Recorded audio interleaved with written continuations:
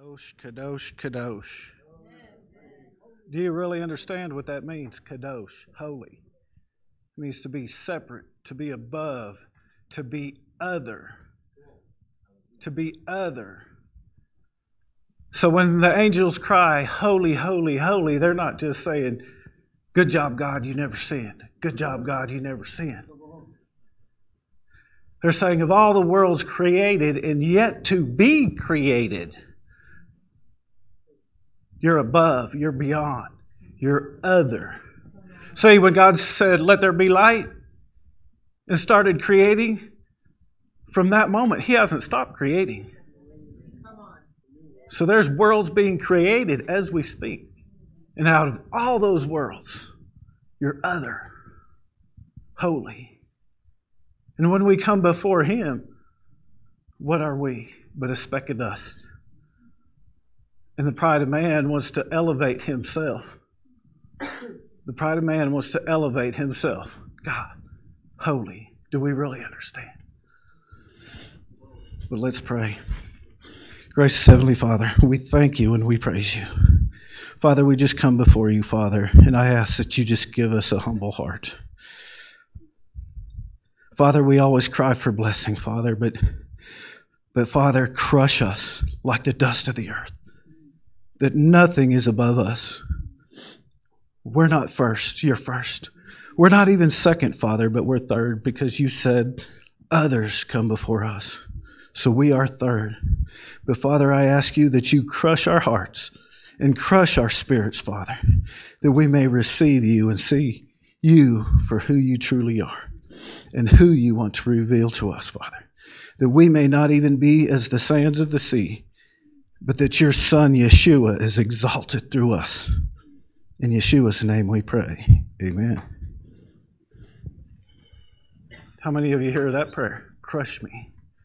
Crush me. No, bless me, bless me, bless me. But who? Christ, crush me. That my Savior, Yeshua, may be exonerated in me. The pride of man's hearts. The pride of man's hearts. It's always about our flesh. We want our spirit to rise and soar. But will you humble yourself before God? Amos chapter 9.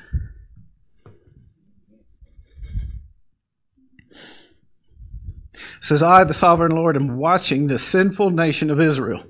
I will destroy it from the face of the earth, but I will completely destroy the family of Israel, says the Lord. For I will give the command and will shake Israel along with the other nations.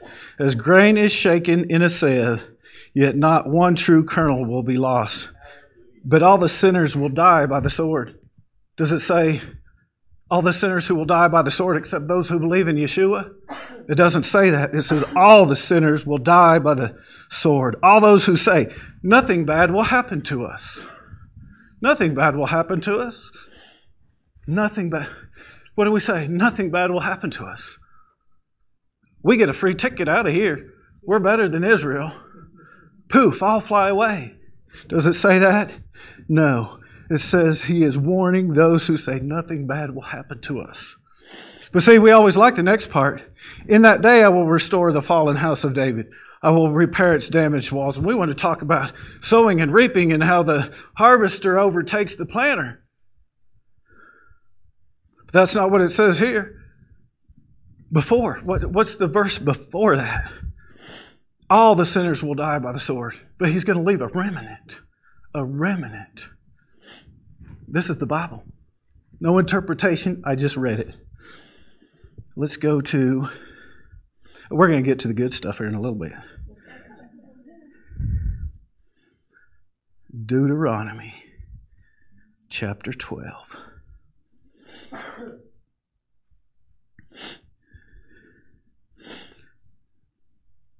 Of course, the title of my message is Heaven on Earth, the Moedim. But do we really know what the Moedim is? See, we've never been taught about the Moedim. We think, God, You're the same yesterday, today, and forever. So when did God change? When did God change? In Devarim or Deuteronomy chapter 12, It says, when the Lord your God goes ahead of you and destroys the nations and you drive them out and live in their land, do not fall into the trap of following their customs and worshiping their gods. Do not inquire about their gods, saying, how do these nations worship their gods? I want to follow their example.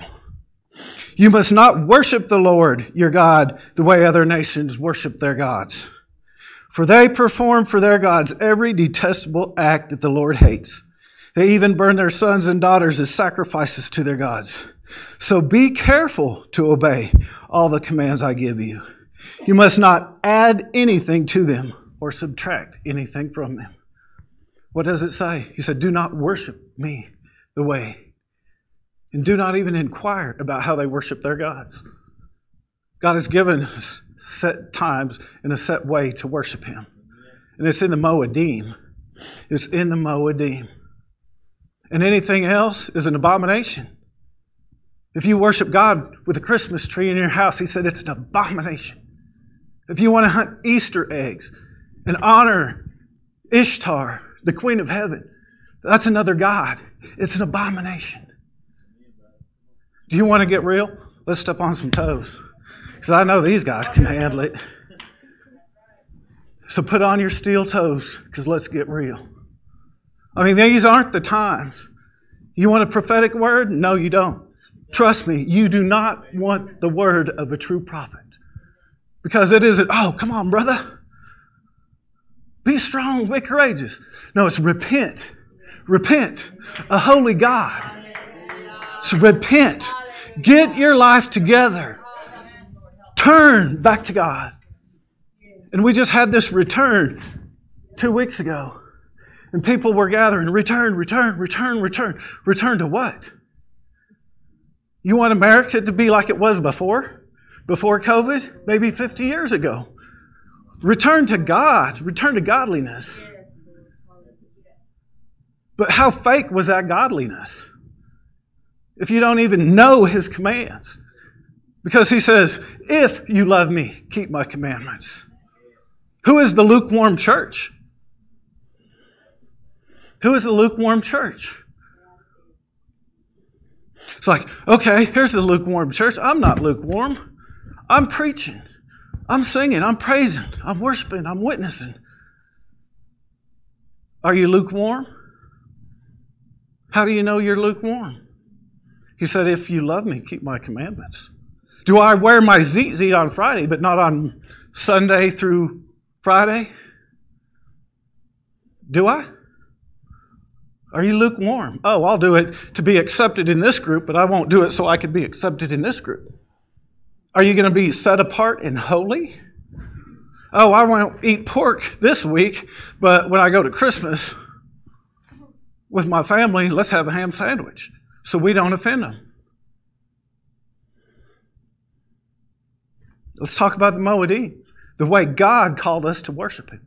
See, we've never heard these because it's been robbed from you. It's been robbed from you. Vayikra, Leviticus, chapter 23. How many Moedim are there? You want to know how to worship God? This is how we worship God. And this is a blessing to us. A blessing. It says, Adonai said to Moshe, tell the people of Israel, the designated times of Adonai, that appointed time, that Moedim, which you are to proclaim as a holy convocation, are my designated times. Work is to be done on 6 times, but the 7th day is a Shabbat of complete rest, a holy convocation. You are not to do any kind of work. It is a Shabbat for Adonai, even in your homes. These are the designated times of Adonai. The holy convocations you are to proclaim at their designated times. Shabbat. The first Moedim. Shabbat. See these tzitzits? It says, the children of Israel, you shall wear on the corner, the fringe, on the corners of your garments with blue thread. But it doesn't say for Jewish men. It says the children of Israel. He says, so you may remember my commandments, so your mind don't go a-whoring like it wants to. This is the word.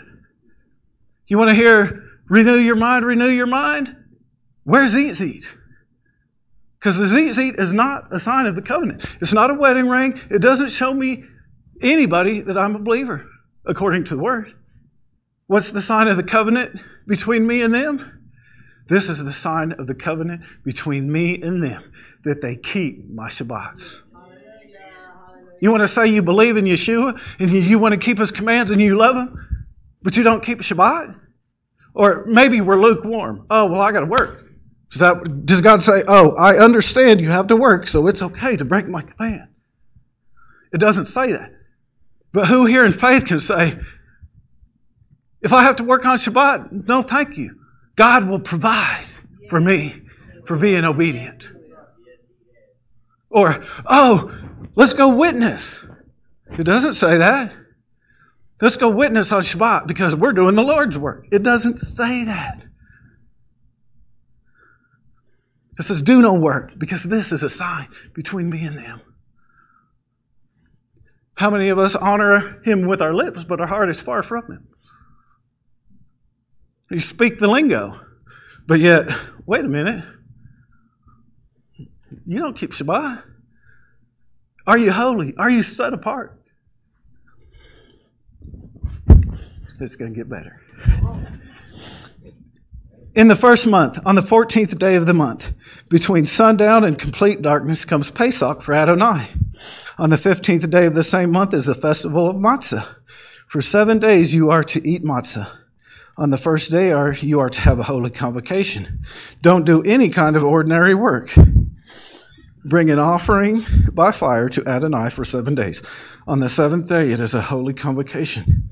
Do not do any kind of ordinary work.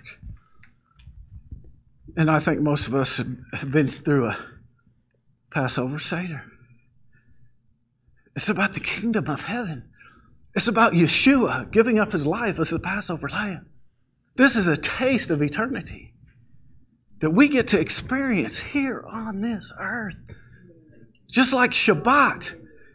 You want to know what heaven's like? Keep Shabbat. He's giving you a taste of what it's going to be like. Adonai says to Moshe, tell the people of Israel, after you enter the land I am giving you in the harvest, you are to bring a sheaf of the first fruits of your harvest to the priest. The Feast of Unleavened Bread. What does it teach us? What does it teach us? We want to think, oh, well, let's just get rid of all the matzah out of our house. But what does it teach you? How lukewarm are you? Oh, let's not take the leaven out. Let's just go put it in the shop. Or later, so when Shabbat's over, we can just bring it back. No, He says, get it off your property. He said, I don't want to see no leaven. So what does unleavened bread do? It makes us search ourselves for the leaven in us. Are you just going to set it aside until after Shabbat and then go get it back? Do we honor Him with our lips and our heart is far from Him? See what's been robbed from us?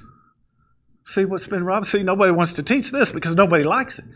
Because a true prophet, you really want to be a prophet? Maybe you need to read Deuteronomy 13 and Jeremiah 23. Thus saith the Lord, it should scare you so much. Thus saith the Lord, should never come out of your mouth. And God allows it. He allows it. Do you know why? He's testing you to see if you love Him with all your heart and all your soul and all your mind. See, prophecy is speaking the things of God. See, right now is the first of the year. I don't see any prophet saying, hey, brother, the Lord just told me He's going to restore you this year. You might hear that January 2nd. But we're on God's time. This is the first of His year. So you don't hear that prophecy on December 25th.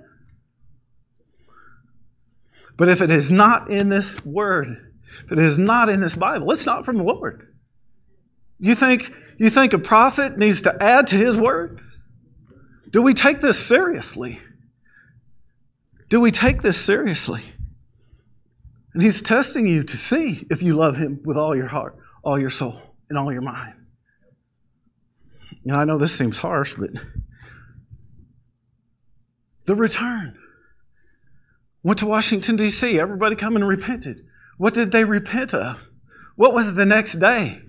Atonement. The Day of Atonement. Did those people turn around and observe the Day of Atonement? Come on. Was that true repentance? Come on. Was it true repentance? Because this is in my spirit. This is what I want to know. Were they honoring Him with their lips and their heart far from Him? The next day was the Day of Atonement. And so we go through the Moedim. We go through Pesach, unleavened bread, first fruits, the Omer. Then we come to Shavuot. Shavuot. The day of Pentecost. The day of Pentecost. What was it about? See, we don't know. It's not about the barley harvest. Yeah, it is. But what happened at Pentecost? The Pentecost was my, I don't know, kind of a toss-up between my favorite Pentecost and Sukkot here. But Pentecost, what happened at Mount Sinai? That God Himself spoke to the children of Israel. But did you know it wasn't just the children of Israel? It wasn't just the Hebrews. There was people from 70 nations that went out with Him. They're called the mixed multitude. And what did He do? He spoke to them. He gave them the Torah, word for word, with thunderings and lightnings. And He spoke to them, will you accept my covenant? And this is the covenant. Here's the rules, boys. And He spoke to them each in their own language. Spoke to them each in their own language. Does that sound familiar? What about the day of Pentecost? When He comes tongues of fire. And they spoke in different tongues. This is Pentecost. This was the new covenant. Or the renewed covenant. And what did He do at Mount Sinai? But see, now we say, the new covenant. What's the new covenant?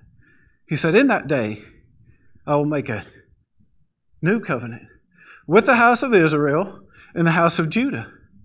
Not like I made with their fathers, but I will put my spirit within them.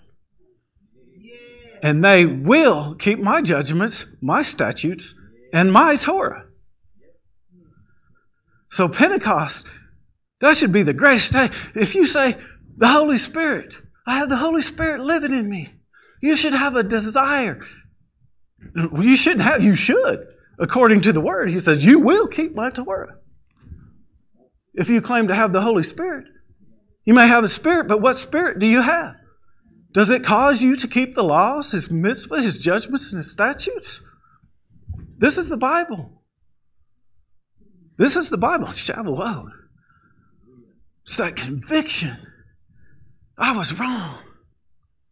But Shavuot, it wasn't just a new thing. Why did Yeshua tell His disciples to wait until the Holy Spirit comes? He told them to wait until Shavuot. Wait until Shavuot. I love Shavuot. And the barley, the first resurrection. And the wheat, the second resurrection. It's Shavuot when He gives the covenant in our hearts. It's the first resurrection and the second one together. Working together. Being one loaf out of the two. This is Shavuot. But see how we want to think, oh, it's about us. It's about my flesh. It's about me being blessed. This is what it's about, folks. It's not about us. It's about Him. And when we honor these days, when we honor His commandments, He is showing us who He is. He's showing us who He is. And He's given us a taste of eternity, of what it's like when we're going to be with Him forever. So now we come from Shavuot. What's the next? Moedim. Yom Kippur. Yom Kippur. The Day of Atonement. The Day of Atonement. Do you really know what atonement is? Do we really know what Yeshua did for our atonement? Do we really know what He did? Do we know what happens on the Day of Atonement? See, we sing songs, I enter the Holy of Holies, I enter through the blood of the Lamb. That's an awesome song. But is it biblical? Do you really know what happened on the Day of Atonement? The Day of Atonement is when the high priest, Yeshua, puts on the linen garments. He don't go in as the high priest with the garb and he humbles himself with those robes of righteousness, and he goes before the Father. He goes before the Father because the Bible says He lives and makes intercession for us. The Day of Atonement is Yeshua going into the Holy of Holies. And when I say, I entered the Holy of Holies, what am I saying? Do you really know what we're saying? We're saying, Yeshua, the atonement you're making ain't good enough. I can make atonement for myself. I'm going to go before the presence of God myself. It's serious business. It's serious. Who are we to think that we could go before a holy God and make intercession ourselves by going into that Holy of Holies?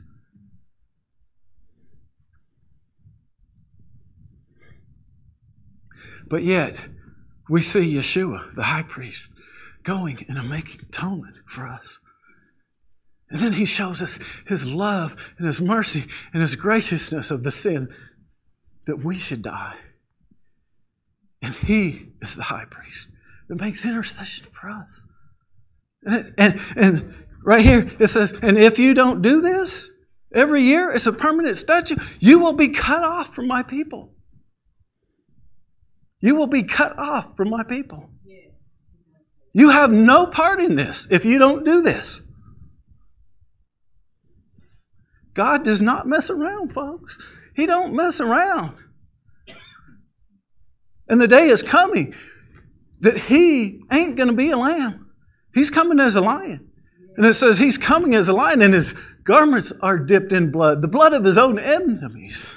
And He is coming back to destroy and to damn.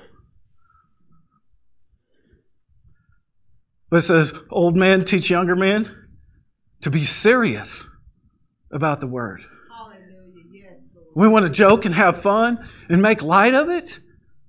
Come on. What did God say? What does the Word say?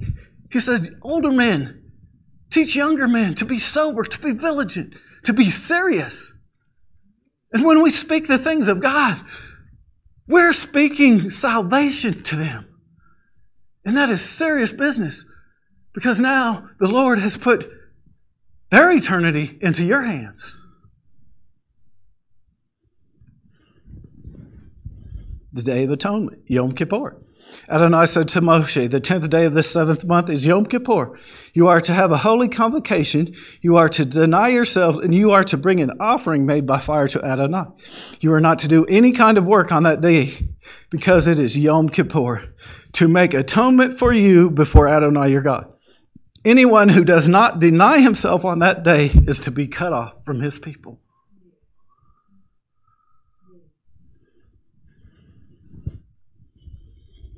Yom Kippur. Then we come to Yom Teruah. Yom Teruah. The day of the awakening. The day of the blast. The day of the blast. He's coming back. He's coming back. He's coming back. The joyful noise of the shofar. Are you ready? Are we ready?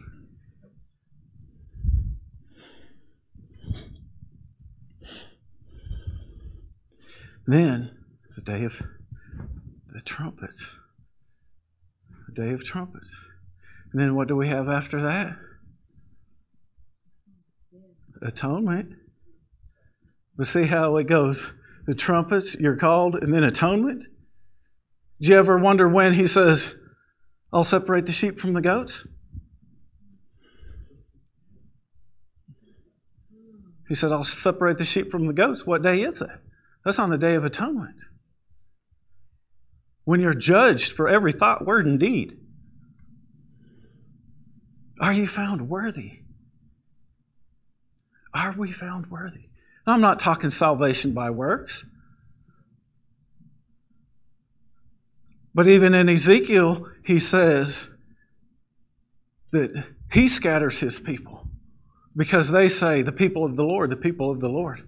And by saying we are the people of the Lord, we profane his holy name when we don't live according to this law.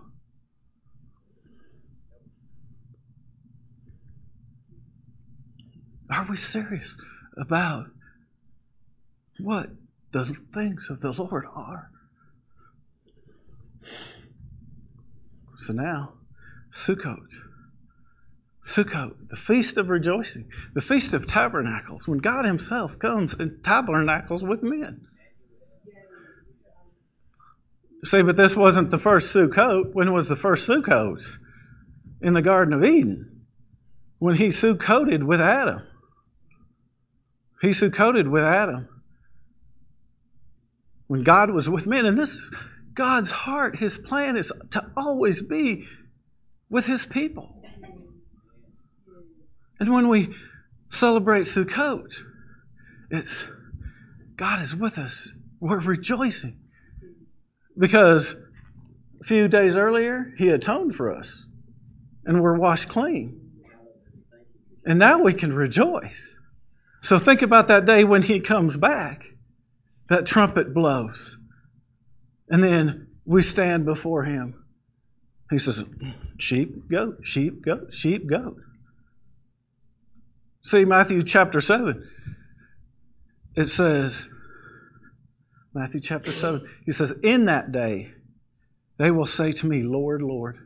But see, the scripture says, no man can call me Lord except by the Father or except by the Spirit. So here's these people adamantly, Lord, Lord, did we not do this? And he'll say, depart from me, you worker of lawlessness. Lawlessness. What is lawlessness? Depart from me, those who don't follow my Torah, who don't follow my laws, my judgments, and my statutes. But see how gracious and merciful and loving he is towards us. He is an awesome God. And he has given us the right to be called sons and daughters of the Most High. And this is what Yeshua did for us, that we may be partakers of that covenant. That we may be partakers of that covenant.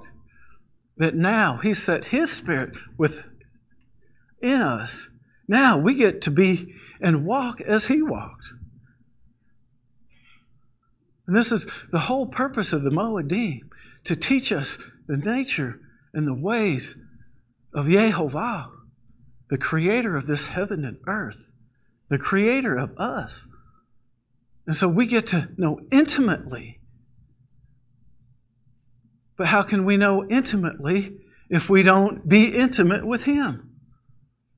You see, the Moedim, it's not just a festival or a commandment. The Moedim is like a date. Some of us are married. When you were dating, it says, okay, this is the day I'm going to be here. Let's go spend some time together. And then guess what? You don't show up.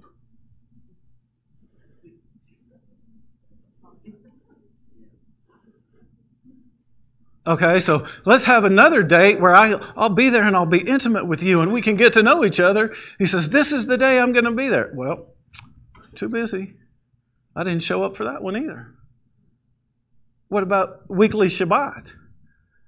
This is my day that I'm going to be intimate with you and show you the things of the kingdom. Well, guess what? I was too busy. You didn't show up.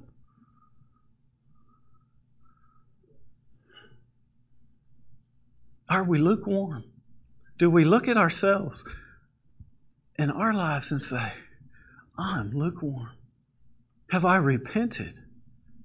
God, I don't want nothing in this world. I don't want it to be like it was. I don't want America to be like it was 5 years ago, 10 years ago, 50 years ago. I want you to return. I want you to return in the clouds and set this world new. This is the return we want. That we be intimate. That we can be with the Father as He created us to. Thank you, Yeshua, that He provided us a way on the tree. See, it's not about works. It's not about works at all. Are you a doer of the word, or are you a hearer only? You hear me speaking, you hear preachers speaking, Sukkot, Sukkot, Shabbat, Shabbat. But let's get real. Are you a hearer? You heard the word. This is the word of God. Now, it's our choice. Are you going to do it? Are you going to keep Shabbat? Are you going to keep my feast? Are you going to come be intimate with me on the days that I'm going to show up in a magnificent way like you've never seen before? And this is His heart's desire, that He can show you on this earth. I'm going to give you a taste of the kingdom. This is what it's going to be like. You don't have to worry about nothing in the world. This is what it's going to be like in the kingdom. In Sukkot, we get to rejoice and we get to fellowship for a whole week. And we get to see people loving on each other for a whole week. And we get to see everybody rejoicing and talking about the Lord and sharing their experiences. This is Sukkot. God coming in our midst. It's awesome. It's awesome. Are you going to show up? Do you want to know what the kingdom of heaven is like? Or do you just want to imagine what it's going to be like? And this is the whole purpose of the Moedim, His appointed festivals. And when we don't, there's consequences. There's consequences. You'll be cut off from His people. That's what the Bible says. I read it. I didn't interpret it. I just read it. How serious are we about the things that are committed to us? How can we change the world? Yeshua took 12 and changed the world. But He took 12 that was solely committed, that were sold out for Him, that were willing to die, to walk as He walked. Are we ready? Because time is short. There's people out there wanting to know. Their hearts and spirits are aching to know something greater. But can we as believers give it to them? So you can't give them something you don't have. And if you're not walking as He walked, you don't have Him to give it. If you don't walk as He walked, you don't have it to give it to them. Serious. But God is so awesome. And that's why atonement's starting to take a lead here.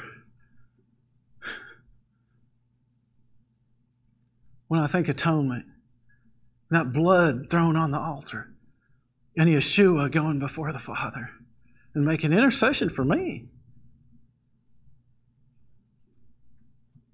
Are we going to walk as He walked? Because Yeshua did it. He said, you got Jesus in you? He said, a servant is not above his master. He said, if you're persecuted, don't worry because you're persecuted. If they persecute you, they're not persecuting you, they're persecuting me first. They're not persecuting you, they're persecuting me. When you keep my commands, my judgments, my statutes, you keep my Moedim, you're showing them who I am. So they're not persecuting you, they're persecuting me. And He takes it very seriously because He said, I will not let my people be ashamed.